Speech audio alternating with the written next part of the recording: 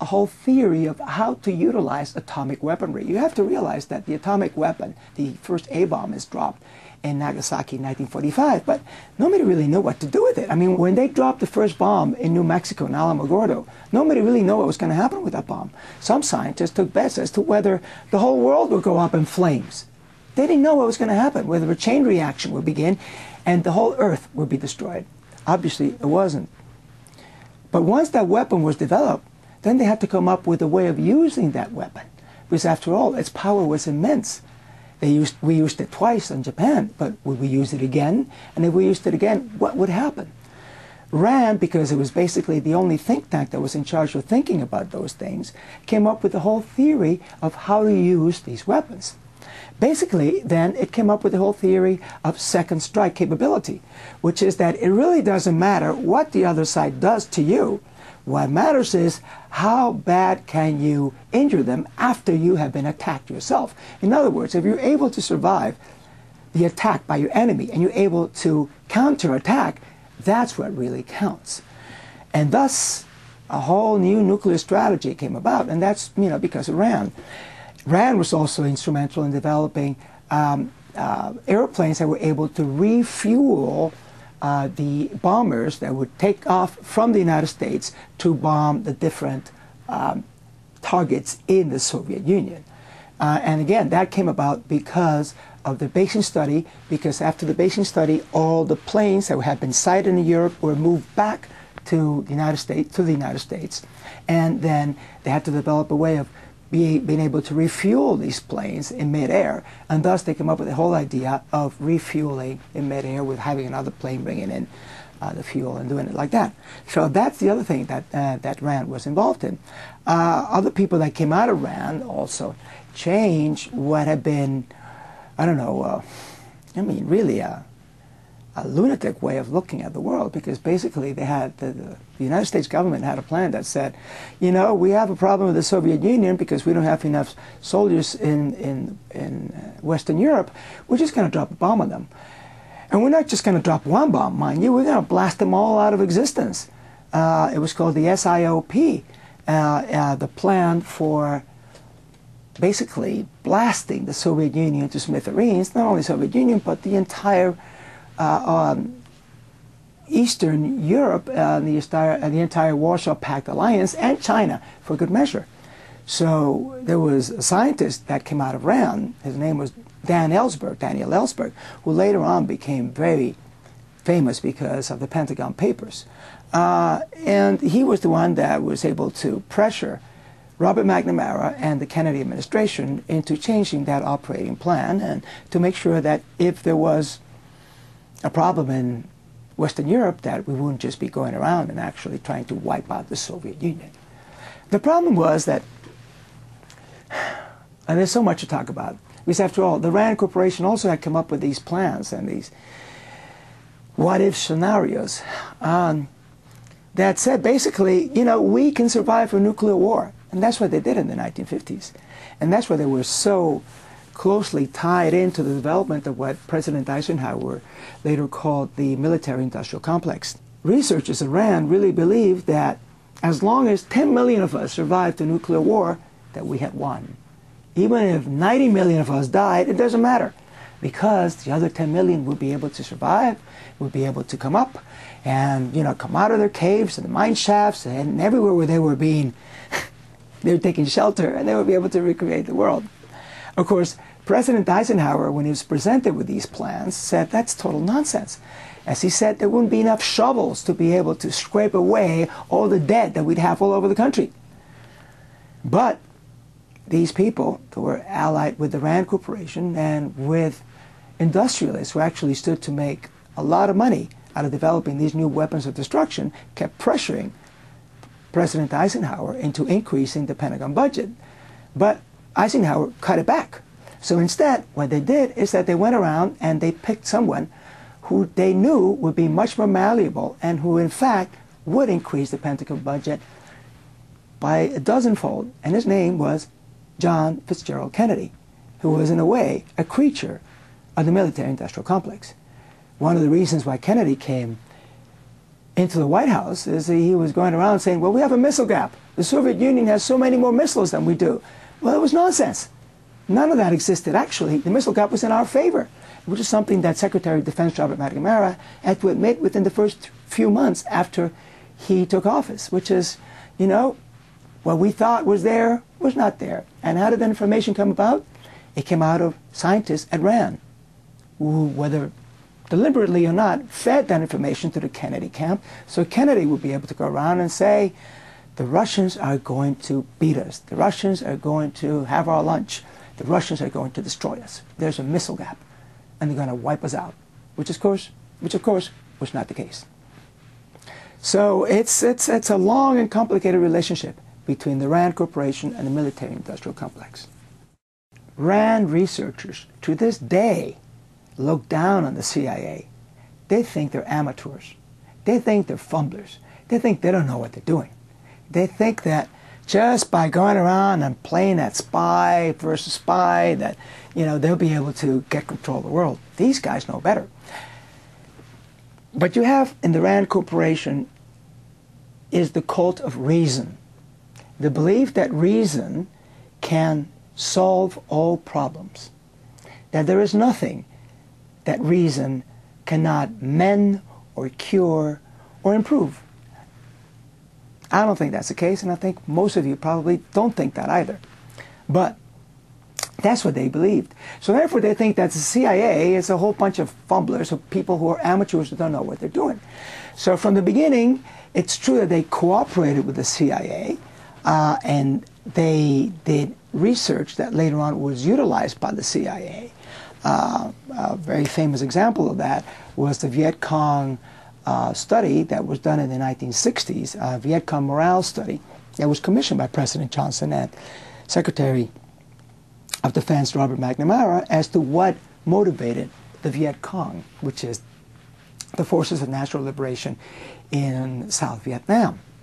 You know, they gave this report to the federal government, to McNamara and to Johnson.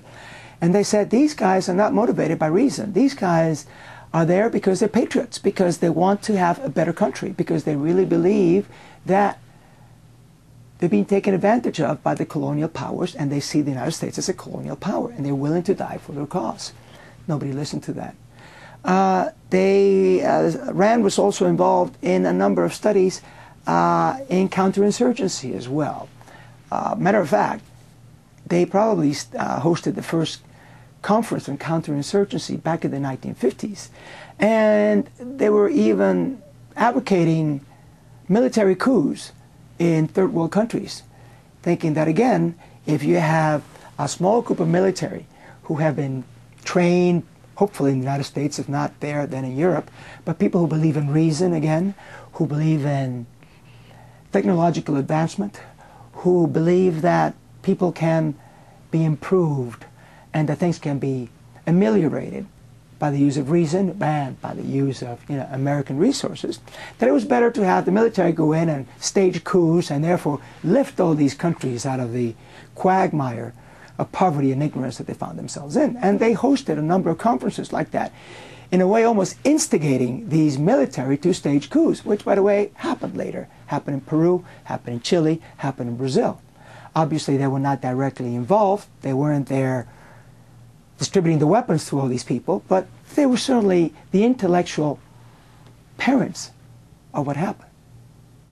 I do believe that the national security apparatus that was established after the Second World War served as an excuse to extend the power of the federal government. Now, you have to realize, though, when you look at it from a historical point of view, that there's always been two countervailing tendencies within the United States, right from the time of the Founding Fathers, in that you had Hamilton and Jefferson on the other side, with, you know, Jefferson advocating federalism, with the power being given to local communities, to gentlemen farmers, to decentralized authority, and Hamilton, on the other hand, advocating a strong central government, very much on the European model, and with Washington, most of the time, falling into Hamilton's camp. So you have this constant back and forth between the Federalists and the, lack of a better word, the centralists, you know. And it went back and forth up until the Second World War, when, because of the menace that was the Axis powers and the way in which we defeated them by expanding the power of the federal government, and later on, because of the menace posed as well by the Soviet Union, or at least the perceived threat of the Soviet Union, also expanded the power of the federal government.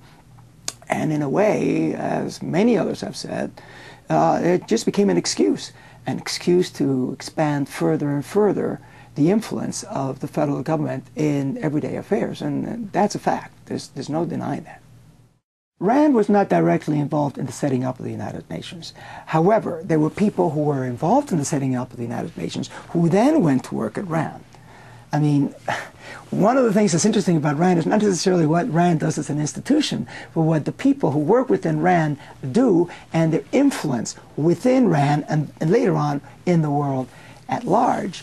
I mean, I guess the most recent example of that would be Donald Rumsfeld, who, you know, was chairman of the board of RAND before he became Secretary of Defense under President George Bush. As regards the UN, you have to realize that a lot of the people that founded RAND were actively advocating a one world government, and they did believe that the United Nations served as sort of like a template for that. But actually, they thought that there should be another organization that would actually supersede the United Nations, an organization that would be directly controlled by the United States and that would serve as a world government. And that's why some of the leaders, the early leaders of RAND, such as John Williams, advocated preemptive nuclear strikes on the Soviet Union to make sure that the United States would be the only country in the world that had the supreme power, which is to say nuclear weapons, to be able to impose its will on the rest of the world. False flag attacks, obviously, are when one country comes up with a pretext for attacking another country. In the United States, the most famous example of that is the Gulf of Tonkin and the Gulf of Tonkin resolution, when President Johnson knew or suspected or should have known that the information that he was receiving about an attack by the North Vietnamese was totally false. But yet he used that to be able to go to Congress and then to approve a resolution authorizing the deployment of American troops in Southeast Asia. There's also the Northwoods report or incident, which is a proposal by the Pentagon to, again, use false flags to provoke the United States into invading Cuba in 1962. Of course, that came out, that was proposed before the missile crisis of October 1962, so that actually never took place. However, you know, I have seen documents in which that was one of the things that were proposed by RAND planners as among a slew of possibilities to be considered if and when it was necessary by the United States. I've also seen the documents as well from the Pentagon as well, from the chiefs of staff who were pressing President Kennedy to go ahead with the Northwood plan and, you know, go ahead and just find a pretext to go in and invade Cuba. So those are things that have always been taken into consideration. You have to realize that what the RAND Corporation does is to come up with a whole slew of what-if scenarios. What will we do under this? What will we do under that? If this happens, what do we do then? If that happens, what do we do in that case? And they never stop to think, is that the right thing to do? There's a total immorality in the plans of an organization like the RAND Corporation. A total immorality in their planning, in their thinking, because they're just there to propose alternatives. They're not there to tell the powers that be, this is right or this is wrong. Their excuse is that they're just not responsible for whatever actions these people actually will take according to the plans that they propose. Of course, they know, they should know, that when you're framing the argument, when you're saying these are the different things that you can do, that therefore you're giving carte blanche to any one of those things to happen, even though some of those may be ethically repugnant to most people on this earth. such as, for instance, a false flag, attacking another country under pretext, because saying that country attacked.